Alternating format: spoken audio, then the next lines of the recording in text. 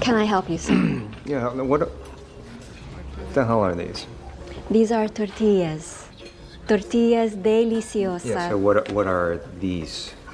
These are tortillas, which contain EcoBright's tax records and other documents showing how your company has created invoices with fake charges. How did you get these? I'm sorry, but Chef never reveals his recipes. Do you know how fucked you are? I'm gonna have this place close by the morning, do you understand? Oh, no, that won't be necessary. Hello, listening people. Sorry. Oh, God. Hello. Hello, Chef. How are you? Oh, hello. Oh, Bartek, stop it. Sorry, We're Ryan. Scared. We're scared already for the event we're going to go through today. No, it's not a televisual event. It's actually a spooky month event in which we talk about movies that are particularly spooky. I'm Ryan, and over there, the man who won't stop clapping. I have stopped clapping because it hurts now. He's on the inside, he's clapping. But that's Bartek over there, and we are Spit and Polish, and we are both spitting young gentlemen who happen to be Polish. And Bartek, I think I ask this every year, but what are some spooky things that the Polish culture loves to do? What is the thing that Poland finds to be spooky, scary? Not being racist. That's scary and sexist. Don't forget that part too. Yeah. Look, I don't think they do Halloween. Do they not have folklore? Do they not have things of that nature? Probably not Halloween. I didn't say that though, did I? I didn't say Halloween. I said folklore. Do Polish people not have spooky, scary, grim folklore things? Like, is there nothing in the Polish country and culture that is kind of like eerie or spooky on a like cultural level or like folk tale level? Maybe, but I certainly didn't grow up knowing any of it. Bartek, what is the cultural stuff you do know? What's the one I remember you splash water on each other? That's pretty spooky. Yeah, well that's Easter. Yeah, and that's a cultural thing Poland does, right? Mhm. What is it again? Explain for the listening people who aren't abreast of the Polish tradition of spritzing each other with water So, for Easter. those of you that are not a tit of the situation, on the day after Easter Sunday, which is Easter Monday, we have a thing called Schmingus Dingus, which, as you can tell from the little giggle there, Ryan is for some reason a fan of the name. I personally don't get it. Yeah, you don't understand. They should call it Schmingus Dingus Zniknonch, and then Ryan's like, "That's the best thing ever." It's too powerful. Yeah, I'm not sure the reason behind it or the origins, but basically you squirt each other with water and say Schmingus Dingus. Now, before the last episode of this month, I need you to come back with answers about what Poland finds to be scary and spooky, and like, does it have any kind of traditions or creatures or things of that nature in its history that kind of linger in that way? I want you to come back. This is homework for you to do, because we are always in the top 10 Polish podcasts and in the top 10 men podcasts as well. Can I just say Nazis and concentration camps? I knew you were going to say that. That's different, though. That scares everyone, as it should. But we are here today to talk about a movie that came recommended from the listening people, because we have a cycle of recommendations. Each week we go through someone's pick. The first week of it is Bartek, then the second is mine, and then the third week is the listening people, and then we go back to Bartek. And we have hit upon the listening people, and it's someone or someone's important to us both, Bartek. Some too. Who were the people that recommended the film, and what film did they present to us? Yep. So this one was a dual recommendation, because when I was asking them for recommendations, one of them said and the other said, "Oh yeah, I second that." And they're two people who I think we've done a recommendation from recently. They are my friends Amanda and Stefan. Are they together as a couple? No. Are they just friends? They've been friends since primary school. Here's the fun thing. Until now, I just assumed that they were a couple because they're always recommending things in unison together. And I'm always imagining them linked arm in arm, skipping to the cinema to see the newest horror film. because they recommended a lot of horror films, a lot of newer horror films, and the one they gave us today was, which was it again? It was a good friend Amanda and Stefan. They went to go see. Did they tell you their history with this? Did they see this in the cinema? I didn't ask for their history. No, I can't remember which one said it first, but yeah, it was just the thing. They both liked the film and they thought it would be a good recommendation. And the film is The Menu, starring Rafe Fiennes, Nicholas Hoult, Anya Taylor-Joy, John Leguizamo's here. There's a few other faces, more character actors, but those are the big ones. Am I missing any of the big ones? I think those are the big stars, and the rest of them are like fun character actor folks that you may know from TV shows mainly, or certain films. There's what's her name, Hong? Oh yes, she's an up and coming actress too. Like, she's been around for a while, but she's I've heard her name. She's been in a bunch of stuff. Like, she was in The Whale, starring Brendan Fraser, that won an Oscar, and she's been around a bit. What's her name? It is Hong Chow. Chow. Yes, Hong Chow, and yes, she's definitely one that's coming up in a lot more things recently. She was in that Watchmen television show. I saw her in Kinds of Kindness earlier this year. She was in Asteroid City, the Wes Anderson movie. She's in Poker Face, that TV show. She appeared in an episode. So yes, she's one that's like, she's been around for a while, but she's getting on the radar more and more with projects like this. And how would you describe The Menu to people? The Menu is a satirical sort of black comedy about a group of wealthy people who have paid to go to this island that a famous chef lives and works on, and they're going to be given a high-class dining experience. Mm-hmm. But then as it goes on, things start to go a little bit wrong, and then they become very wrong. Things become very wrong. We are following the point of view of a young woman, Margot, who was not on the guest list. She's a last-minute addition, and from the beginning, that's a problem. Yeah. And everything goes from there. We won't get into too much else detail-wise, but yes, this is a black comedy satirical film first, horror film second. At least that's my reaction to the movie. No, I agree. I think it balances those things well, but I think it is very much a comedy through and through, and social commentary, of course. This is a Eat the Rich type of movie. It's very in vogue currently to have these type of films in which it's got these elite actors, top of their game, making fun of rich people and maybe a bit of the image that they have themselves. Like, Rafe Fiennes is the chef in question, the man in charge. And when you think of Rafe Fiennes outside of Harry Potter, say, I at least think of him as a very classy gentleman, someone with a very prim, proper aesthetic to him, a very clipped manner of speech, someone with their hair slicked back. He was in The Avengers. Oh, of course, yeah, but that's exactly that's true, and there may be a bit of levity to that, but he is like the English gentleman in that movie, and I always think of him in more recent fare for Grand Budapest Hotel, absolutely, in which he's the embodiment of class, even though his character can be very unclassy in that movie because things are going wrong.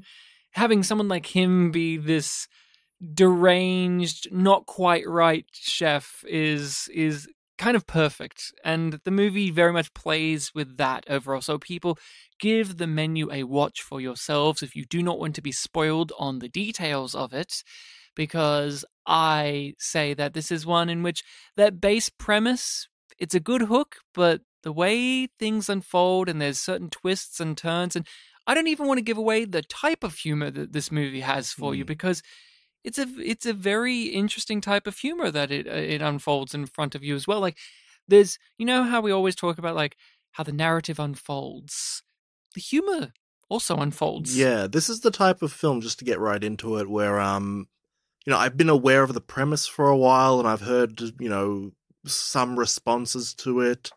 And even like the ironic aspect of like, oh, it's making fun of the rich, but the people in it are also very rich. But I didn't actually know the finer details of like how things play out. Like I didn't know if it was like a literal play on like eating them, or if it was, you know, a whole thing of, you know, just making fun of them. I didn't know, you know, how dark the film would get. Oh, yes. The menu, the titular menu, and how that is actually a structure of how the story is told is fun. Yeah, as well. yeah. The way that the story unfolds, because you have this one character who, at the beginning of the film, seems to be the main character, because the actual main character and this guy seem to be a couple. Yes. Or at least friends. So some sort of close relationship. Which, you know, is a bit strained as we find out. Yeah. Just a bit. And that male character is very invested in the whole situation, and very early on, he's trying to basically pick at the real meaning behind everything, you know, even before it goes wrong. And it gets your mind thinking about, you know, oh, okay, so what's the real truth behind everything?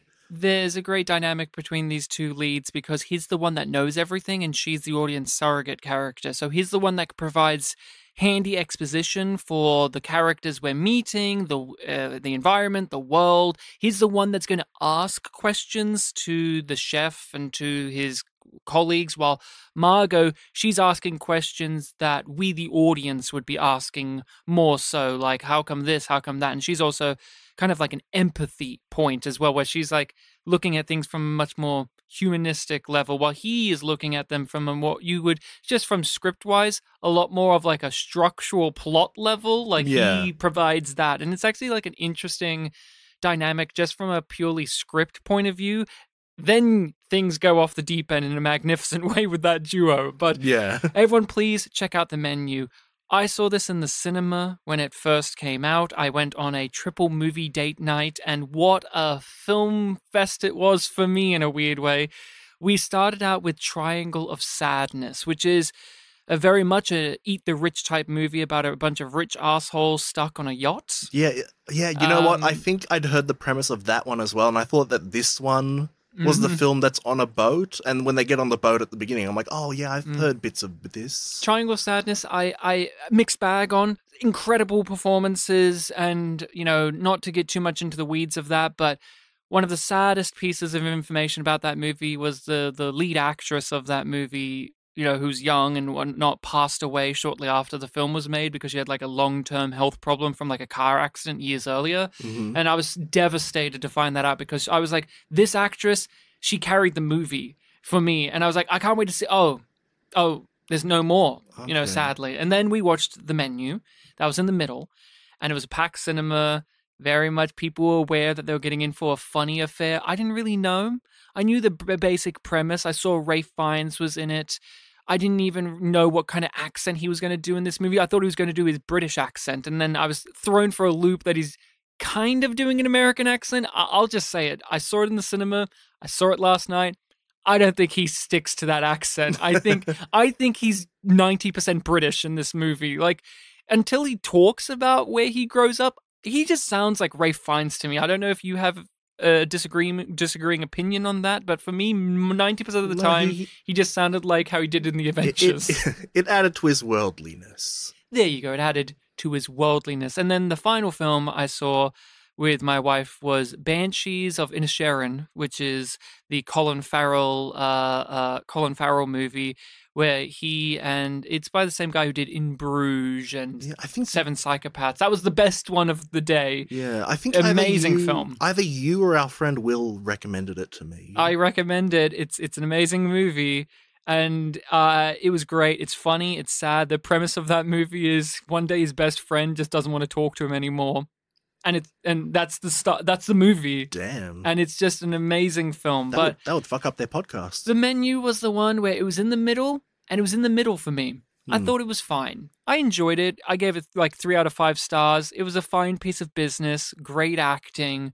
Some of the humor didn't work for me, and there was a level of he's so clever. Like, okay, pretty clever. And the disconnect of, for me, I have some problems with these let's skewer the rich socialites because and we talked about this in Bodies, Bodies, Bodies, the previous recommendation from Amanda, Mhm. that sometimes there is this level of, do they know that they themselves, the people making this movie, are these people?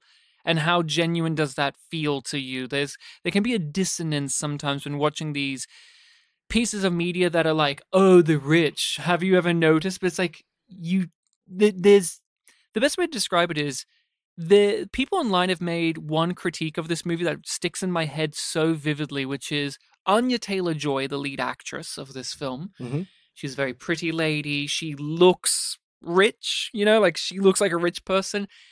She's a vegetarian or vegan her whole life, and people always bring up the fact of like, at the end of this movie, you can tell that this is a woman who's never eaten a cheeseburger in her fucking life.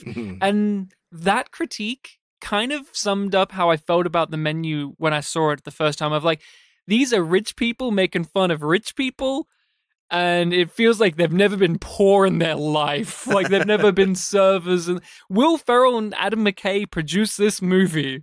And I'm like, oh, sure. Like, I feel a bit differently to it now, but yeah, I enjoyed it. I had a good time. I think it's shot well. I think it's acted great, but there was some humor to it that didn't work for me. And just that thing in my brain where I'm like, this just isn't hitting as a genuine thing for me. It feels just very clever, like someone's pushing their glasses up on their nose and looking at you like, did you see what I did there? Yeah, I did see what you did there. Yeah, normally I don't have that issue, but I think for this one it was subconsciously on my mind for a bit.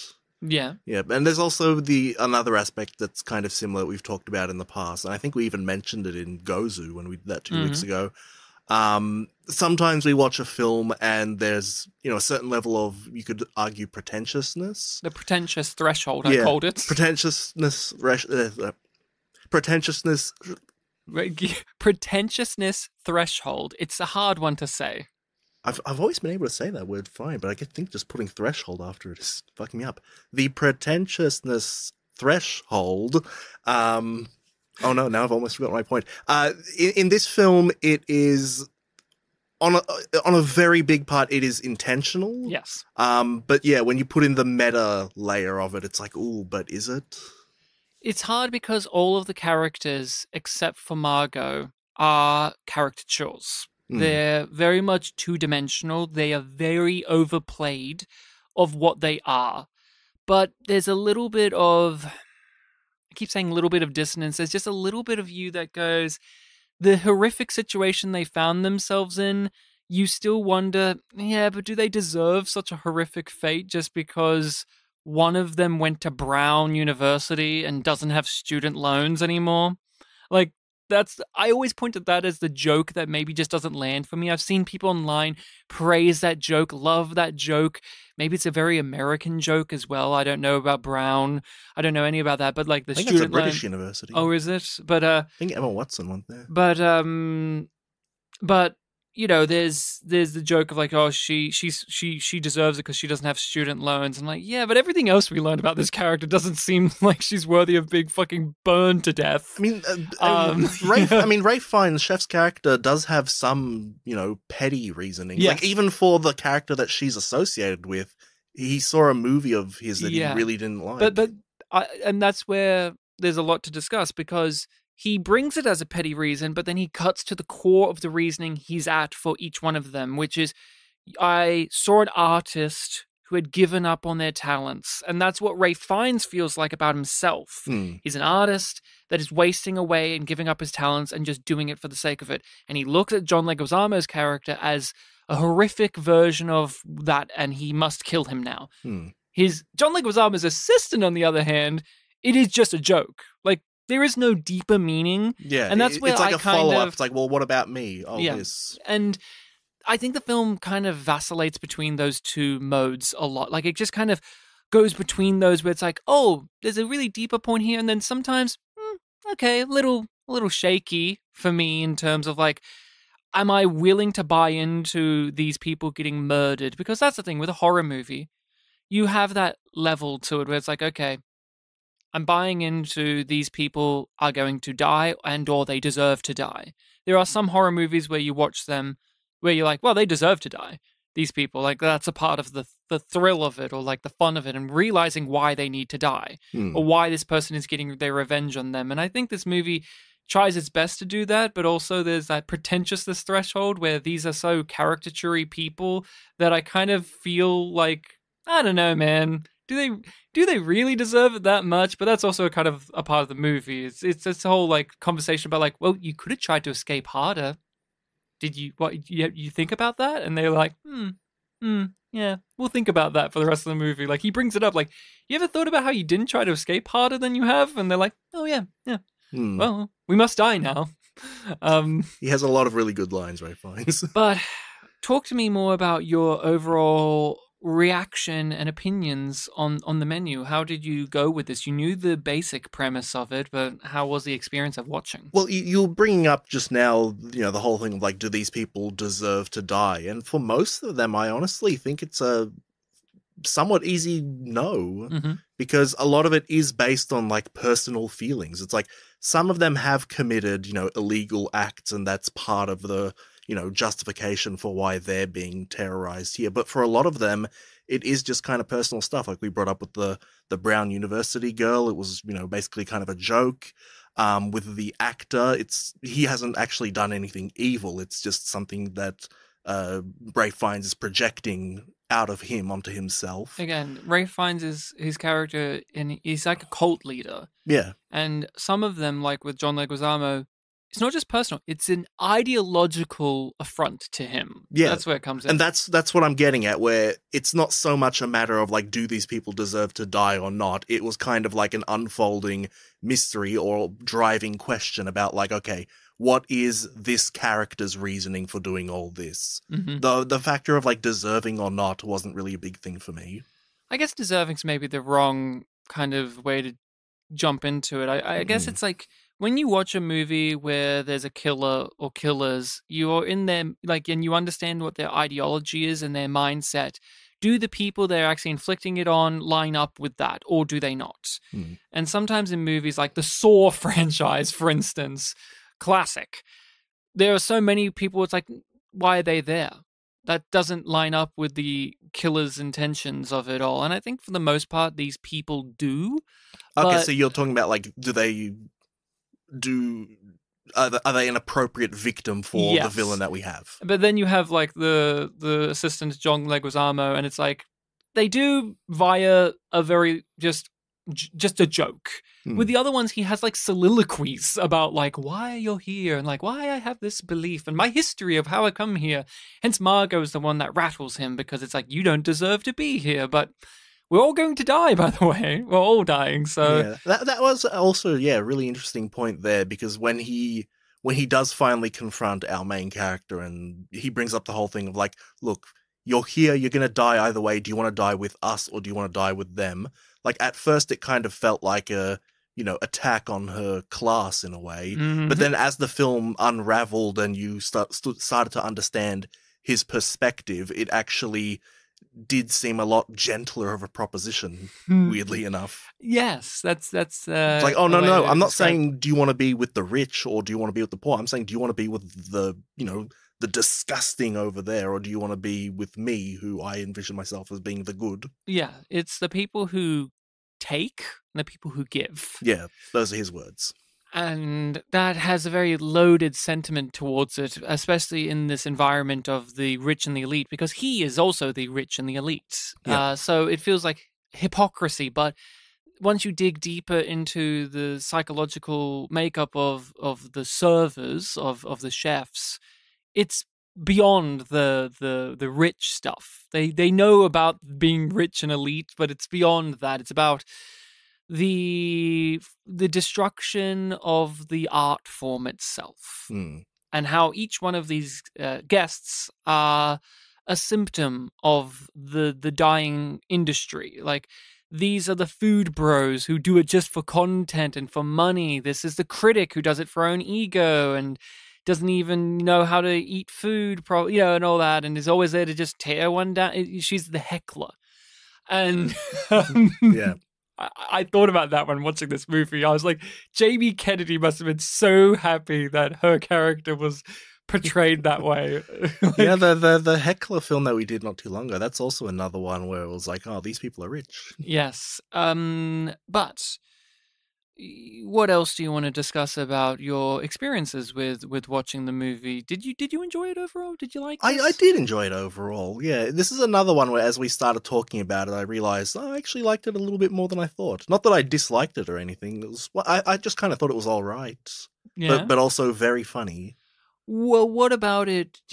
What about it on this just initial watch before we even get talking about it in these deeper ways? What about it leaves it at that all right phase for yourself? I think it's just kind of a mix of the things we were talking about, like that lingering notion of like, is it kind of unaware of itself? But no, it does seem pretty aware of itself. Yeah. Yeah. In what ways did it feel potentially unaware of itself? Because I've been thinking about that for a while too, because when I saw it, I don't know, it's hard to verbalize or even extrapolate out like that sense of like, this is rich people talking about, oh, have you ever noticed rich people? Yeah, I guess looking back on it at the end, like, okay, I understand now Rafe Fiennes' overall, goal, things like that. But then there are little things here and there that, like, I think about, I'm like, does this quite match? Because if we just describe him as, he's a, world famous chef who used to love his profession, but then, the people that he served has, ruined the job, ruined the art form for him, and now he's exacting his revenge on them. That part I understand, but then I think the fact that he has like a cult of chefs behind him kind of doesn't really match that. I feel that on a level, but I think it makes sense to the heightened reality of this all, because if you do watch any of these like chef things, programs, the way that they run their kitchens is very, very militaristic and cult-like. It can be very intense, and I think it's just the film having a clever idea of, instead of this being like The Wicker Man, in which it's some people, like a guy comes onto an island run by pagans.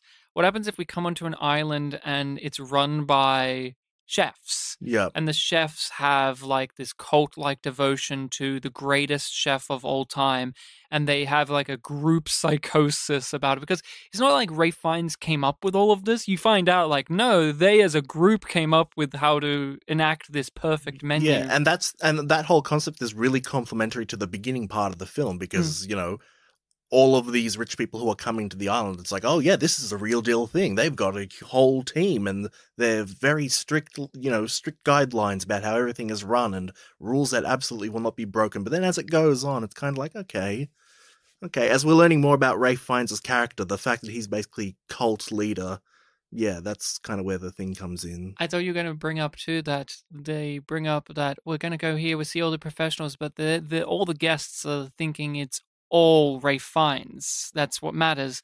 When Nicholas Hoult starts talking to one of the chefs, Margot points out, like, you didn't ask his name, by the way.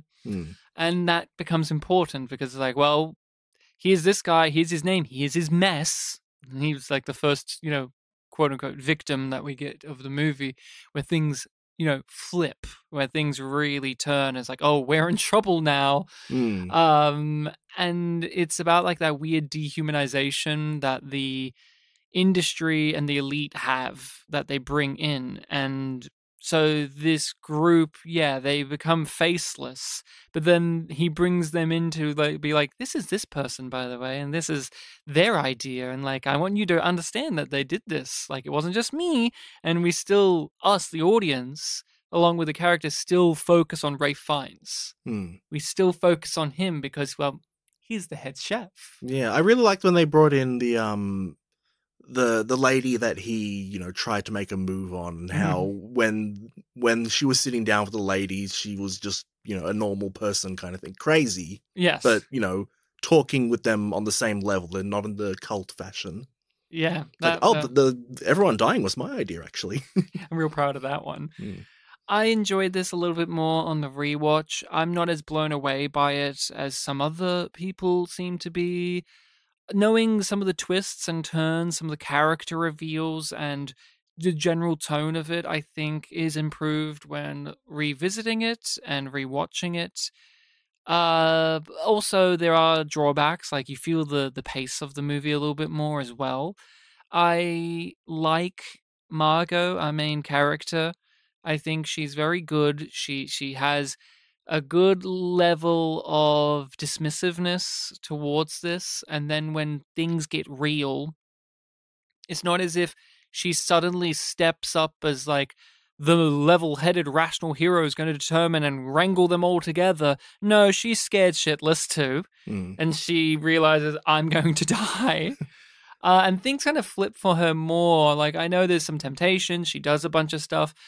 But I think things really turn for her when she finds out that Nicholas Hoult knew the whole time what was going to go on. Well, And she attacks him. Yeah. and she fucks him up. She's like, fuck you. That was like a great moment. But for me, the best part of this film was the same as it was when I saw it in the cinema. Nicholas Hoult. He's so good in this movie. The scene. He's so fucking amazing in this movie. And if you revisit it from the beginning, you can tell he knows. He knows exactly what's going to happen. He knows from the start. That's a great part of like complimenting his acting abilities. Of on the first watch through, which you went through, you're unassuming. He's unassuming, and he's like, oh, he seems really calm and collected. Like maybe he's just too nerdy to realize what's going on. The fact that he's doing all the exposition really lended the notion, like, okay, this is kind of the main character. He's flawed, but you know, he's bringing values into it. Like, don't smoke, you won't appreciate the food. And he's the one that comments on most of the guests as they're coming on. And so it's like, oh yeah, this guy knows his stuff. He's a bit flawed, and his partner's, you know, kind of not into the whole thing, and he's, you know, having to sort of like babysit her, like, don't smoke, you know, hey, be like this. But then, yeah, as the film goes on and like he kind of doesn't evolve or like change his attitude, it really he gets worse. He gets worse. It really, I really enjoyed watching him. And that scene where he's cooking, and a lot of it is Ralph Fiennes. I was like, oh, I bet this is Ryan's favorite scene. My favorite, or at least something you love. It was a great scene, and Ralph Fiennes whispering in his ear. The shit line, I was like, oh, I bet Ryan loves that one. That's great. Ralph Fiennes whispering into his ear, and Nicholas Hoult welling up with emotions. That's a meme online. People show that meme, and people know what that means because it's so well executed. I don't know what my favorite scene overall in this is. With Nicholas Hoult, I think what's enjoyable about him is, as an actor, he's often weirdly cast in like pretty boy roles or like sweet, goofy, lovable roles. They try to cast him in that. Like in the X-Men movies, he's Beast.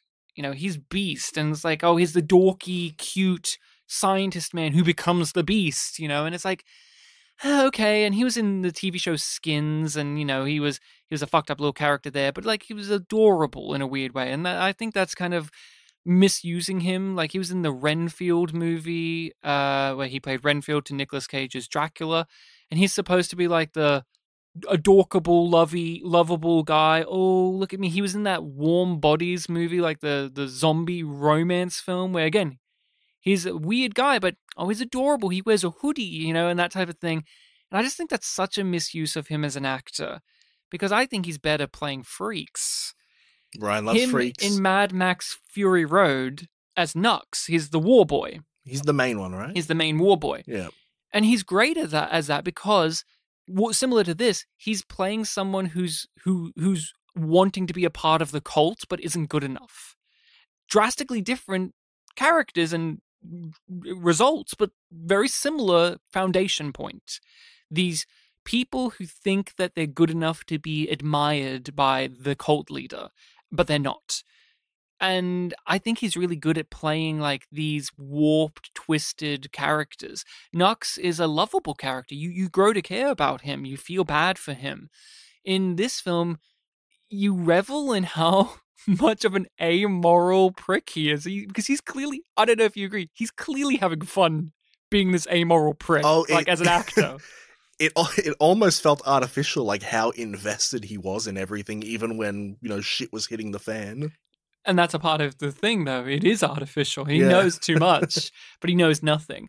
A moment that stuck out to me was when he called her like a child and was really scolding her. Like, that was probably one of the scariest moments in the movie for me, because he seemed genuinely dangerous. Yeah. It's like, oh, this is what's underneath all of this character. Well, with Ralph Fiennes and the rest of the chefs, we are seeing what's underneath all of them. They are presenting us what's underneath all of it from the very beginning, but it's just so elegantly done. That's the thing. Like, it's so clear that they're insane from the beginning. But it's a high-class restaurant. It's fine. The story about stabbing his dad in the thigh. Well, no, Ryan, as one of the men in the film said, it's clearly a bit. Yeah, as the critic said, it's theater. It's theater. It's theater, everyone. I was quoting one of the bros. One of the bros, yeah. They it's clearly a bit, oh, it's theater, it's acting. And then John Leguizamo, the actor's like, no. No, it isn't. Like when you say John Leguizamo, the actor, like he wasn't acting.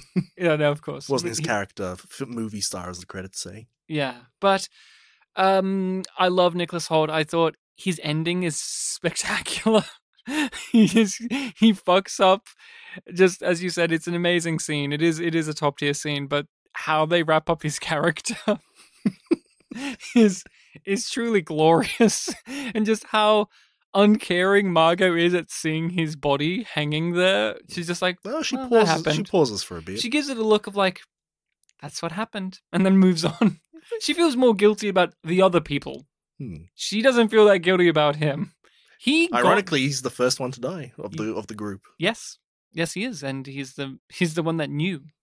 He chose to do this, and he chose to kill himself. So, and he chose to bring her along. They all choose to die in the end. That's the thing. They all choose to die.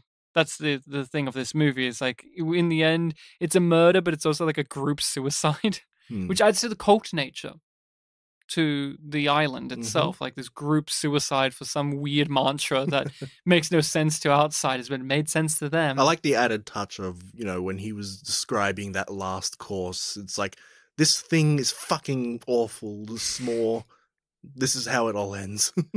But it's made brilliant by fire, the most primal thing of and one of the first discoveries of man. It's like, okay, you brought it back around. Did you want to talk about any of the other guests in particular? Did you have any favorites? Did any standouts? Any ones that you were drawn to? Because we got Nicholas Hoult, of course, and we got Margot. But what about the others? Yeah, Nicholas Hoult really was the best one. I guess we do have. I like the touch of the tech bros. A lot of the guests, they are rich or high class in some way, but they do a really good job of distinguishing, like, the types of characters they are. And they felt, I like that we had a very, like, juvenile group. It's also the biggest group that's there. They pretend it's one of their birthdays. They pretend it's one of their birthdays. It's funny 3 hours ago. Yeah, they keep justifying things, like what you just said there, like, oh, it was funny 3 hours ago. When they get the tortillas that has like all of their illegal dealings, eventually they brush off like, we can get around this, right? Yeah, we'll get around. It's fine. I loved them trying to escape by just throwing, like, one of them grabbing the chair and just smacking it against the window, and it doesn't work, and then kicking the window, and he's like, and then he just says, I tried. Yep, and it ends with one of the running jokes of the film where the chef team just calmly like leads them back to the table. That's a really great touch in this film. Like, every time something goes really crazy, the attitudes of the chefs who are acting as the waiters, just diffuse everything. Like, when the guy's finger is cut off and they return the ring, like the wife still finds it in her to say thank you. I appreciate that it's in the gift bag. at the end, and they like list off. I was like, and a finger, and Mister Such and Such's finger, and the No. It was one. It was the guy that they drowned. Oh, like his one, finger. each One- of his fingers in Oh one yes, of the gift of course. bags. And they're like, oh, and the wife of the guy whose finger has been cut off reacts the most, like, oh, not more. That scene was great where they drowned that guy, and Rafe Fiennes is like, quiet now. I'm free. I was like, okay. And we cut to the outside, and there's the air bubbles, last breath of that guy just coming up to the top. yeah, we never get a close look at that guy. No, we don't. Outside of photos in Rafe Fiennes' house, because there's photos with him. Fair point. I loved John Leguizamo in this. I don't know if you're a fan of his character or his performance. I love John Leguizamo in general. I think he's an underrated actor. He's so good, but I love him in this movie because although he's like the elite movies, like he's the movie star, the fading movie star, and he's like a whore, he's always name dropping and doing all of this and lying and everything like that. I felt the most sympathetic towards him, weirdly enough, out of the rich elite people, because he knew what he was. And he felt like the most like genuine, even though he is. His character's based around his insecurity, and it's not something that he really hides. No, that's exactly it. And I love how he's like, the movie wasn't well received, but you know what? It was a fun shoot. Like, he's like, I'm not gonna, he's not upset when people like that movie. I like that. Like, he's both humble and extremely egotistical. And I thought his portrayal of that was, out of all of the rich elite characters, I thought he felt the most like a real person and less of a caricature, even though when you list off the things he says and does could easily be summed up as like, well, that's a obvious like cartoon of like rich actor man. Like, he even has the scarf and everything. But I think Leguizamo just carries himself in a way that feels authentic. Even when when the quote unquote Coast Guard comes in, like that's John Leguizamo's like scene to kind of shine and stand out. The way he talks to that fan, even though there's all this pressure, is like, oh yeah, this kind of feels like you've just met a celebrity and they're being friendly now. Like, if you know who that person really is, they're not showing their true self. They're showing like, oh, I'm your idol. I'll behave that way and nice and casual. There was even a great comedic, because John Leguizamo is a great comedic actor. I know he does dramas, but I always think of him as a comedic actor. The comedic line delivery of when his assistant asks him how did he go with like trying to escape when they made all the men try to escape.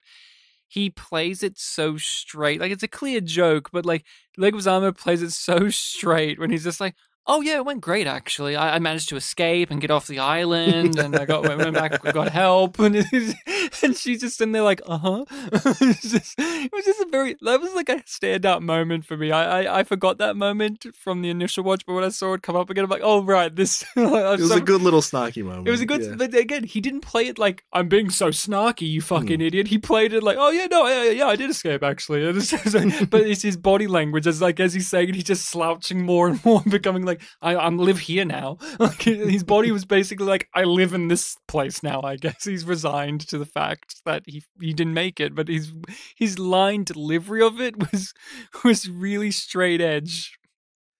I was just thinking now, we've done a couple of films on the podcast where, and most of the time it's you revealing it to me, like, oh yeah, this film was based on a play, or because the setting of the film is a space that you become very intimate with. And this is one where, yeah, you think back on the film and everyone is so clearly defined that you can remember where everyone is sitting in this room. And it's like, oh yeah, John Leguizamo in that corner of his. It's like, yeah, I remember exactly where he is. I don't know the behind the scenes too much outside of the director and writer went to a restaurant that this is based on and realized halfway through the meal that they're trapped there. Like, if something went wrong, island or something, there was no way to get off the island unless the staff so deemed it. And that was like scary to them. And they went, wouldn't that be a great idea for a movie? And it was a great idea for a movie. Like, it's a really unique idea for a movie. Like, that's something I didn't know. I knew it was like rich elite evil chefs, but I didn't know the isolationist quality to it and the cult mentality of it. I thought this was going to be a cannibal movie as well. Like I really did. I thought it was going to be like they're serving up people, they're going to cook people, but they're doing it in a very like, you know, nouveau riche type way, like, Yeah. oh, look at us, aren't we being fancy? But no, and that being on an island, and it just reminds me of stuff like The Wicker Man, and that was a delightful surprise of this film. I think it really works in its favor that you're inside this gorgeous restaurant, but on the outside, it's just a black void, just nothing but the sea. It's like that time you got trapped in that room with the computer. Yes. That time? Yeah, well, you're like taking a test or something, and Oh, they come open yes. the door. Right. So now you're bringing my real life. So yeah, That's why you like the film, because I like the film. you relate to it. There was one time I got for an interview. They asked me to do something on a computer, and they closed the door and it got locked, and I was locked in there in a room by myself, and no one came to get me for a very long time. And they're like, "Well, he can leave." I couldn't leave. That's exactly it. It was a room filled with Apple computers, Macs, and I was like, "Oh, I'm in a nightmare." It's a real gilded cage. All these gilded expensive cage. computers, but you can't leave. And I can't call for help. Yeah, what an interesting point of view. I like the critic. I liked her. I like the little touch of she smokes, which is neat because Nicholas Hoult has the whole thing of like, if you're a real food professional, you wouldn't smoke. She does. And I like the touch too of she ends up being one of the more important ones because of, you know, her, I guess, kill list in a way of restaurants. And there's a very long portion of this film where she thinks that it's all an act for her sake. Mm-hmm. Or it's revenge against her specifically, because she also important. She made him. She's the one that gave him the review that launched his career, and he still has the art. He still has the review framed and things like that. Yeah, she was played well. I thought she was very funny. I liked her and her what was he? He was like a publicist, publicist guy. Yes man. The Yes Man. I thought he was very good. I found him like when he had to run away, he was like, "Oh, sorry, darling," and he sprints away very prissily, and he's the last one to be found, and he gets a little reward for it. Yeah, I like that touch too, because when they said like, okay, the men now have a 45-second head start to run away, and Ray Fiennes was going to explain everything, but the tech bro just ran. One of the tech bros ran. It's like, okay, never mind, just start now. And you think like, oh shit, they're actually going to like hunt them down. But no, it was literally just, you know, a chance to escape. And there's a reward at the end for the last one that gets caught. And that Nicholas Hoult doesn't even try until it's pointed out to do it. And he's like, oh, it doesn't apply to me. Ray Fiennes like, do it, come on. One of my favorite Ray Fiennes moments was, and it gets brought up as a point of contention for Ray Fiennes with Nicholas Hoult, was when he's like, any questions? And Nicholas Holt's like, yes. Am I detecting a scent of this? And just, yes, that's what it is. Like Nicholas Hoult asks, is this a scent of this in the food or drink or whatever? And just Ray Fiennes deadpan, yes, it is. And then he brings it up later. It's like, you knew that. No, exactly that. And he's like, you're the problem. You're the problem. You make our art form weaker. The guy who got his finger cut off really wishes he knew things. Oh, man. That was so funny where he's like, I'm going to handle this. Which hand? We haven't talked about her enough. Like, we talked about that actress, but that character, she's... Elsa, was it? Yeah, she's probably like the standout funniest person in the movie. Like, she because she is so just neutral the whole time and creepy because of that. And she's got like that, you know, that smile all the time. It's always like upbeat, but you can tell it's like faux. Did you have a favorite moment with her? No, you really know it when you say that she was a standout. Yeah. I guess you could tell, you know, throughout the film that like something's wrong here, but like her little line to the tech bro who was like, you'll get less than you desire and more than you deserve or something. Yeah, she whispers it with a smile. Then she just leans back and it's like, pleasure serving you boys, and then walks away. I liked when they asked her in the smokehouse if you served that meat up a couple days early, what would happen? Would all chaos break out? And she like explains how it would in a very like upbeat, jovial manner without taking a breath. There's just like this one long delivery of this horrific series of events that would happen, and then she just moves on. Yeah, and in a different film, like the exact things she said would be like a down to earth kind of thing, but like she makes it just a little bit unsettling. Or it's a Chekhov's gun. They set that up. That'll come in late. It doesn't come in late. That doesn't come in later. Like that's just like a thing. It's like that's the way they could kill you. By the way, yeah. I did read online that some of her lines foreshadow things. Like one of the bros say something like, "We'll have you shut down," and she just smiles and says like, "Oh, that's not a factor that we really care about because they're going to burn it all down at the end anyway." Very true. I want to discuss Margot, if you don't mind.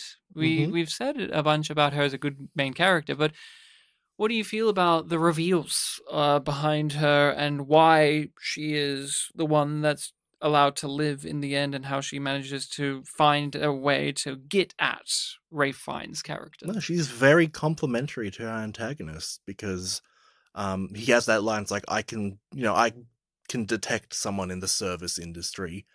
And as you learn his point of view, you understand why he gravitates towards her.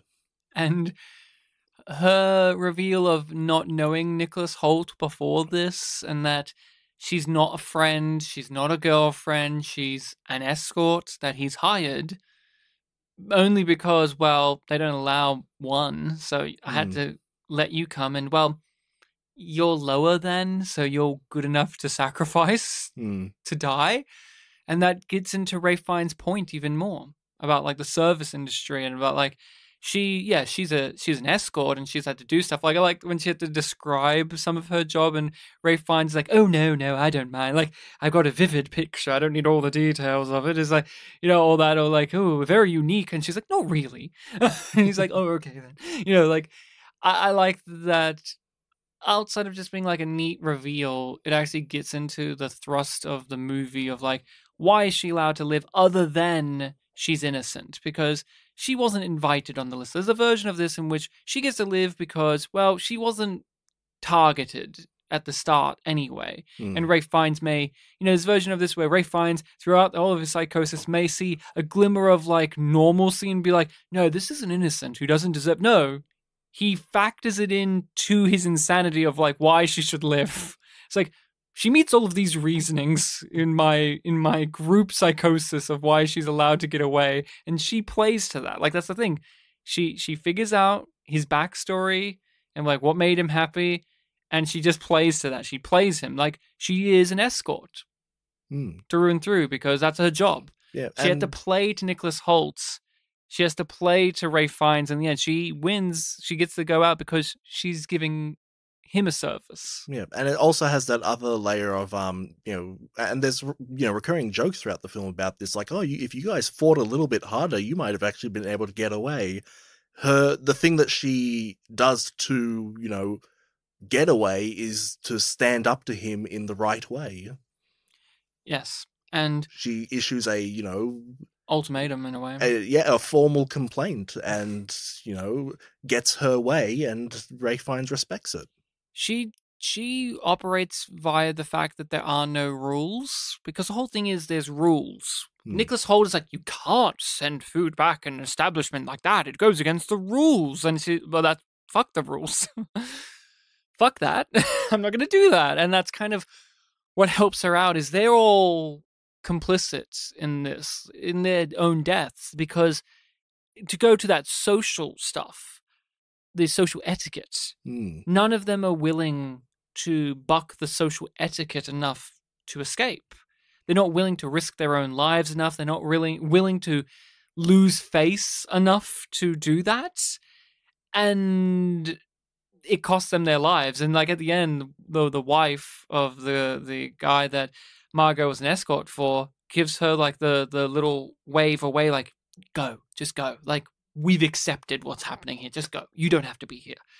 And the fact that that person is the one that gives her the okay means a lot, because Margot has like a history with these people, and that's good. But no, I think that works even better on a rewatch of like who Margot is, what she is about, and like how she views the world improves when you go back. Because again, to praise the acting, you see that these two characters and the performers portraying them are doing two performances at the same time in a weird way. It's like they're performing a version of these characters that are like, the naive person who's in over their head, and the guy who's a dork who's really getting at the thing, but really she's the world weary one who's been around and knows things, and he's a psychopath. And I think it really works well on the revisit.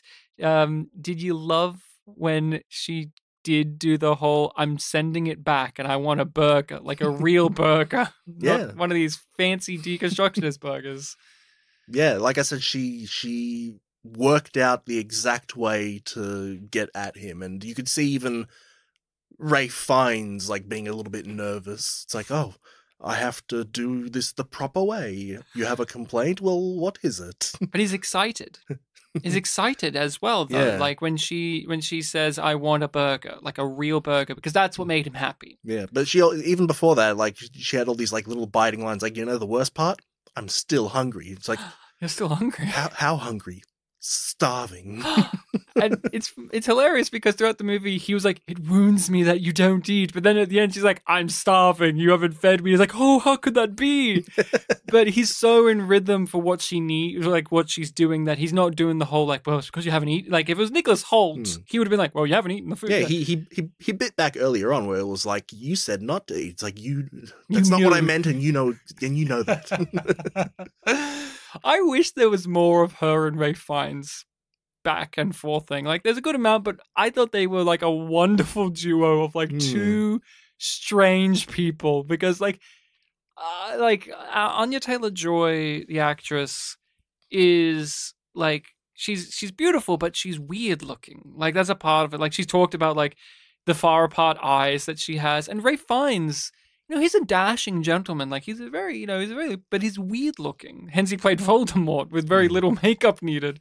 But like he's weird. They're both strange looking people. And I think they stand out in this room full of like gorgeous looking people. They kind of stand out in this room of like normal, gorgeous socialite looking people. And then there's these two bickering back and forth at each other about like what it is to be a service worker. But it's like, they're both prim, proper, gorgeous people who are also just a little bit strange as well. That's always fun when the, two opposing forces are like the same at the core. Yeah, it is. You said before that you haven't read too much of the trivia. I read through a little bit of it. There was a couple of interesting things about John Leguizamo's character. There was an actor that was originally going to play that character, and it was going to be basically them playing themselves, but as like, sort of fictionalized version. Because I was trying to apply that to John Leguizamo, and I just didn't think it mapped for what I know of him as an actor. No. And there was a trivia point about which actor he was inspired by, but these are two separate things. So the person that they were originally going to get was apparently Daniel Radcliffe playing a version of himself. So, you have the irony of, the villain is Ray Fiennes. Yes. That would be amazing. Yeah. And the other one was the inspiration that John Leguizamo brought to the character. So in the late 90s, he did a film with, I forget the title, but he did a film with Steven Seagal. Oh, yes. And apparently he hated... I know of his stories of Steven Seagal. I've heard he knocked Steven Seagal out, I'm pretty sure. Oh, I didn't hear that. But basically, he really doesn't like Steven Seagal, and he brought those elements to the character he was playing. I will just say this, we will do it after, but if people have not listened to John Leguizamo talk about working with Steven Seagal, you're doing yourself a disservice. It is amazing storytelling. Oh, wow. He's so funny when he tells stories about how much he fucking hates Steven Seagal. That's amazing, yeah. I wonder what the Daniel Radcliffe version of this is like, because now I have an even harder time connecting, because this feels like it's supposed to be like an old, washed-up actor rather than... What would be the Daniel Radcliffe version of this? Where he's like a young actor who, if anything, it was like... The thing about Daniel Radcliffe is he's the young actor who had it all, and he decided that he would rather be a character actor. Like, that's an interesting... Like, actor journey-wise, he's interesting. I wonder how it would have worked outside of like the meta fun of having Harry Potter and Harry Potter and Voldemort face off again. But yeah, I don't know how that would have. I'm interested. I'm interested, but I don't know how it would have been. I would have loved to see Elijah Wood in this movie. He would have been fun. Yeah. He always plays weirdos. But oh yeah, apparently there was a true point that and I forget the name of it, but like every year there's that Hollywood list of like the best rejected scripts or something. The blacklist. Yeah, the blacklist, and apparently the menu was like the 2019 version of that, so a lot of people know about like a lot of the original ideas for the film based on that, and I think that's where the Daniel Radcliffe thing came from. Oh, interesting. I wonder if this was this must have been, you mentioned about if this is a play, like, talk about like behind the scenes and like, the confined location. This must have been a COVID movie as well, right? Just by looking at when things were made and COVID filmed. gets mentioned in the film. Yeah. Oh, yes, it does, doesn't it? Yes. But when they filmed it was when the guy was being drowned. It's like, he kept you open through COVID. That's right. I wonder if that factors into, like, that must have factored into the production, like how it's all staged and like way it's done, but it still works. It's still very natural. There was also another trivia point about how, because the shoots were so long, like all of the actors like grew really close to each other. So yeah, that kind of lends itself to that idea as well. I think this works great as like a commentary comedy movie. I didn't find it scary or horrific all that much. I think that's there on the base premise of it all. But like I said, as a this time of year movie, I do think it works as like a more avant-garde pick. But for the horror or for the things like this, it definitely has a bit more of the leaning towards the comedic. And when Amanda suggested previously Bodies, Bodies, Bodies, a part of my frustration with that movie was it did feel separate from its genres. Like, here's the sections of the movie where we walk around in the dark and scream, and now it's a comedy. And I don't think this movie suffered from that at all. I think it blends together, but I think it's more of a laugh affair than actually being scary in any way. Like, Ralph Fiennes can be a scary actor, of course, but he's funny. Yeah, this reminds me a little bit more of like the South Korean thrillers that we've done on the podcast. Oh yeah, where like, they're not necessarily scary, but they're gripping kind of thing. Ralph Fiennes, we've talked about him throughout, but let's just, unless there's more you want to talk about, I kind of want to end on him as a discussion point. No, go for it, yeah. What do you feel about him as an actor overall? You've seen him through your life in different, very different roles as well, like very different to one another. Yeah, roles. I want to see more from him. He's not one that was completely on my radar. Like, we to go behind the scenes a little bit, we're recording this literally the day after the last episode, and you mentioned at the end, I don't know if it was in the recording or as I was leaving, that the menu, Ralph Fiennes is in it, and somehow I'd forgotten that by the time I started the film. So yeah, just not on my radar. I know that my mum loves Ralph Fiennes. Yes. Yeah. He's in just, for your mum's ear, he's in just classic films. I mean, he's in Schindler's List, of course, as like the despicable Nazi. Yeah. You mentioned it earlier though, Grand Budapest Hotel. Like, when I think of that film, there's a lot of people in it, but I just keep thinking back on him. It relies on him. He was great in that. He was so funny too. He's but that's the thing. Throughout just ones we've talked about here on the pod, like literally on the pod, or movies we've raised through our podcasting, just like you and I talk about it, like, he is a diverse actor. He, like The Avengers, for instance, it's an action movie. He has to be the James Bond type, but it's also funny and charismatic, but, it's him doing flips and kicks and running around and being an elegant badass. And then you get the Harry Potter films, of course, where he's playing like a demonic creature, and he's all, people make fun of that performance. Do you think, honestly, his performance as Voldemort is good? He's mostly in the later ones, and those are the ones I haven't rewatched as much. I'm sure it was fine. I know there's one line in the very last film that I quote a lot. Draco. I remember he says that. It is when it's the scene where he's hugging him, because I remember there was a video around the time I was in the last years of high school going around where at the end, like later on in that last film, like he hugs Draco Malfoy, and then he's like, Draco, well done, Draco. And in this edited video, it's like he keeps going back for more, and it's just this awkwardly long, it's already awkward. Yeah, just well done. I don't know. I don't know if it's a good performance. I don't know. It's a memorable performance. Okay, we'll have to do all the Harry Potter films. We've done one. We've done like the one where he's like got the least presence. Like he's not in it at all. Is Rafe in that one? I think it's in Goblet of Fire he's introduced. Yeah, I don't even think he's in the first three. No, Rafe isn't. I think it's Goblet of Fire he comes in because that's when he gets resurrected. We have CGI face and Tom Riddle. Sorry, spoilers for Harry Potter and the Goblet of Fire.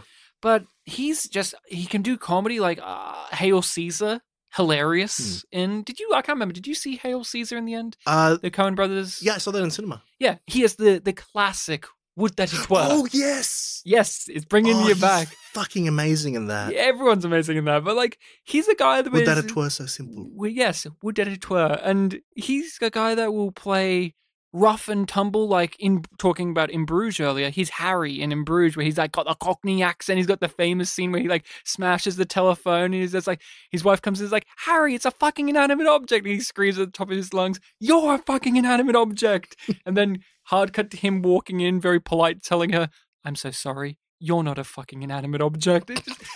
He can be very funny, but then he's the Nazi from Schindler's List.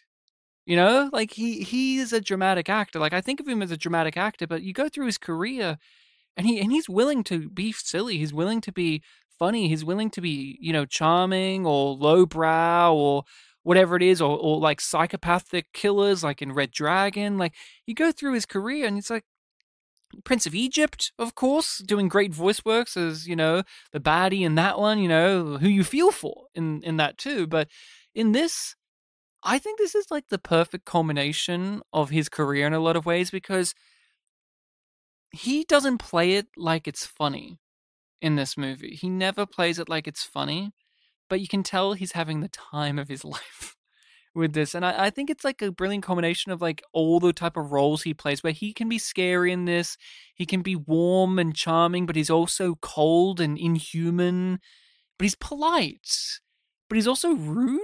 Oh, yeah, I brought it up already, but the scene where Nick Holding, is that his name? Nicholas Hoult. Nick Holding.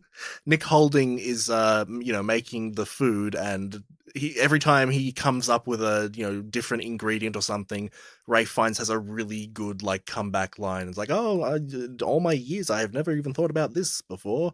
And when he's stuttering with like the sh and he comes up with the shout, he's like, shit? Do you want some shit? So funny. He's so great. You donkey.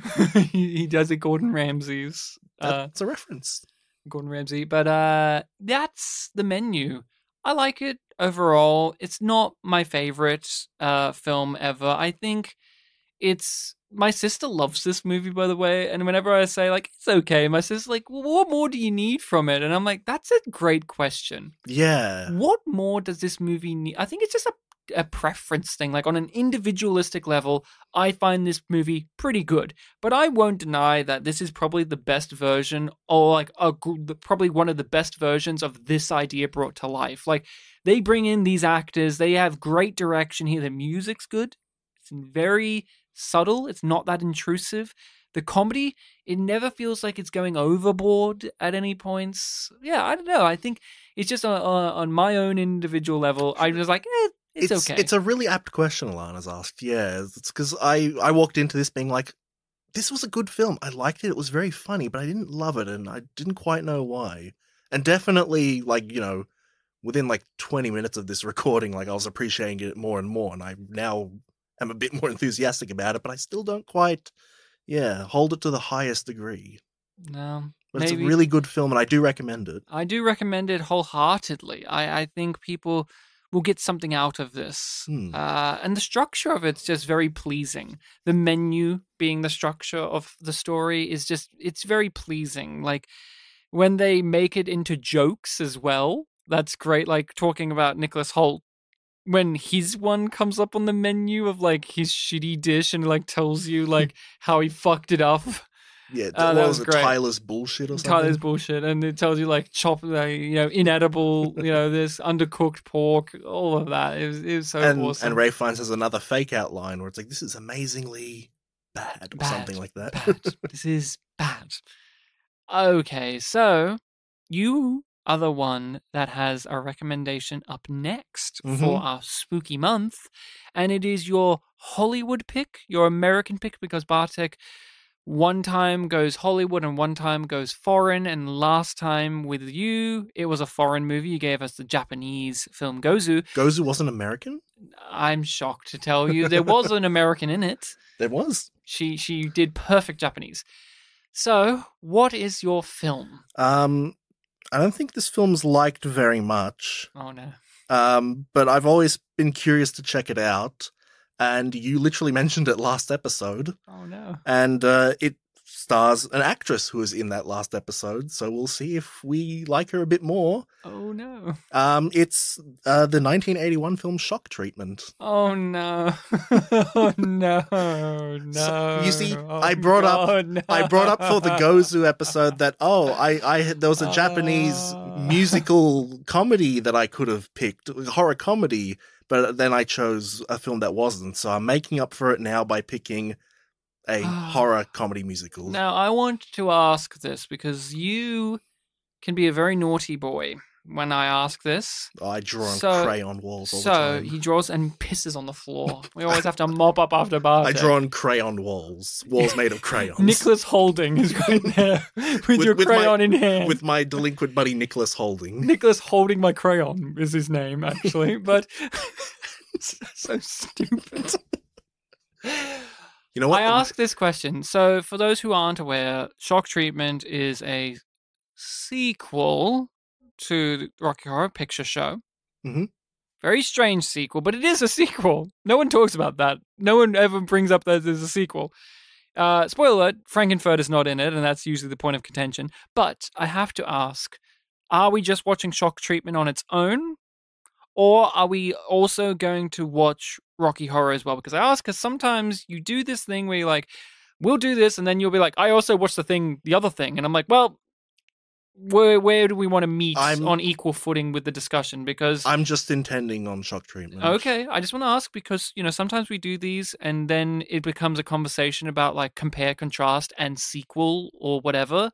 Like with, when we did Desperado, you went and watched El Mariachi, and then or when we did Story of Ricky, and you was like, we're going to watch this version, and then you watched the other version. I'm like, well, we're having separate conversations. I just want to we watched the same version with Story of Ricky. I just had subtitles on, which were for the other version. But then you were like asking questions about that. I'm like, I didn't watch that. And you're like, but Ryan, I did. I'm like, oh, I don't know.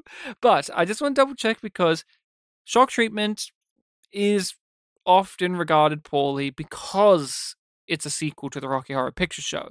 And I wanted to know if we wanted to meet it on that level or talk about it as its own film. I mean, it'll be hard because I've grown up with Rocky Horror, but we'll watch it on its own for those out there just wanting to give you, the listening people, a frame of reference as well. So Shock Treatment, the follow-up, starring only 3 of the actors from the previous film come back, and the rest are new folks. And I've seen Rocky Horror once or twice. Yeah, I don't remember too much from it. I mean, I remember a lot of it, but not a lot of the finer details. So that's all right. We'll see if I even recognize anyone. Well, I think you will, but that is it. Thank you all so much for listening. We shall be back with our discussion of Shock Treatment, another entry of Horror Spooky Month musical movies. So for the year of the musical. For the year of the musicals, we found 2 separate ones. Amazing. Ooh. And you had the potential of a third. So with your Japanese pick, you could have given us a third one. Yeah, I could. Oh, I could have given us the first one. Yeah. But I'm just listing in terms of we could have had 3. Well, Ryan, we can still have 3 because the last one for the month will be your pick. Oh, I'll you know what? I'll scour the earth and I'll come back. You'll pick the Miike film. oh no. But thank you all so much for listening out there. We shall be back. In the meantime, you can message us at our email address, which is spitandpolished@gmail.com, to let us know your thoughts, opinions, and any questions you have for us. And we take film recommendations. It's not just Amanda and Stefan, who are not in a relationship. They're just friends. They're just friends. They went to primary school together. They went to that's exactly it. People who've been to primary school together never got into relationships. Never. No. Not happened once. Not They one time. they not also ever. went to primary school with other guests we've had, Reese and Malloy. Who are a couple, actually. Weirdly enough, but that's incidental to everything else. But I take it back. Reese would never date Malloy. Never. Never ever. That guy doesn't even know how to spell his own last name. I'm sure he's learned by now. Yeah, I'm sure he's picked it up. He's been to primary school for a very long time. Yeah.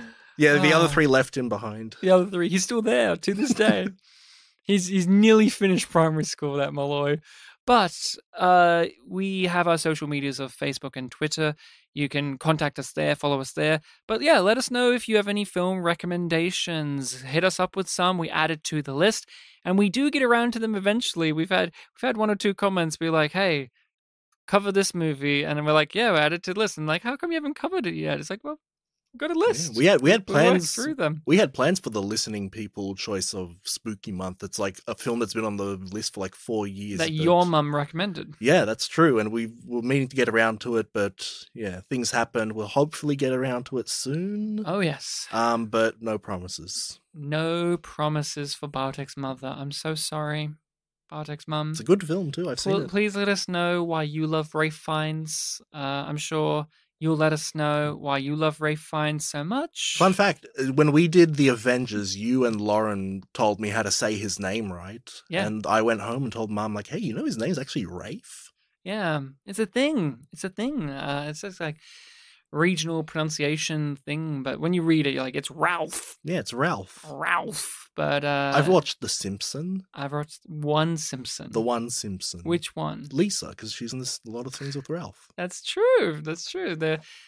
She is the one that teamed up. They're in the same grade. Yeah, aren't same they? class. Same Yeah, class. Miss Hoover's class. Thank you for reminding me about Ralph Wiggum. No, I'm writing about Lisa. No, I always remember Lisa. Oh, you're thinking I of Rafe remember- Wiggum. Yeah. Could you imagine Rafe Fiennes doing the voice of Chief Wiggum? Ooh. And what accent? He's trying to do the Chief's accent, but it's like how his accent is in this, where it flickers in and out. And he's trying to do like the kind of squeaky way he speaks, but also goes in and out of that and Voldemort. Well done, Rafe. Well Would done. Voldemort have been better if voiced by Ralph Wiggum? by Nancy Cartwright? Yeah, sure, why not? Yeah, Nancy Mort. Sounds like a disease. Nancy Mort. I mean, she's a Scientologist, so she may as well be a disease. Well, Mort is like death, right? Sure. That's why he's called Voldemort. Mortis. Mortician. Morticia.